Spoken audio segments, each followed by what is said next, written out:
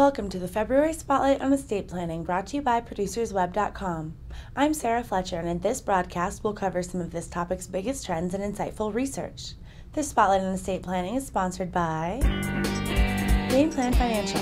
Every game has a winner. Every winner has a game plan. For more information, visit www.gameplanfinancial.com.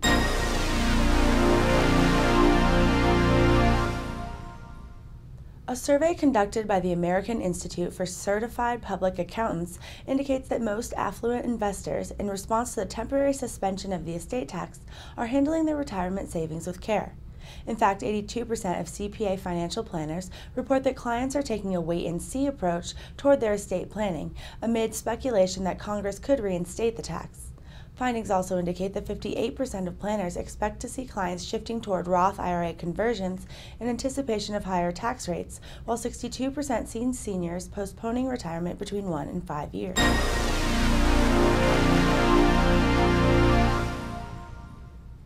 Nearly half of financial advisors are now charging clients to oversee assets they do not have in their custody, such as assets held in 401k plans, 403b plans, IRAs, and 529 plans. In terms of high net worth clients, these held away assets often include assets in private equity, hedge funds, individual trading accounts, trusts, assets held overseas, and real estate trusts.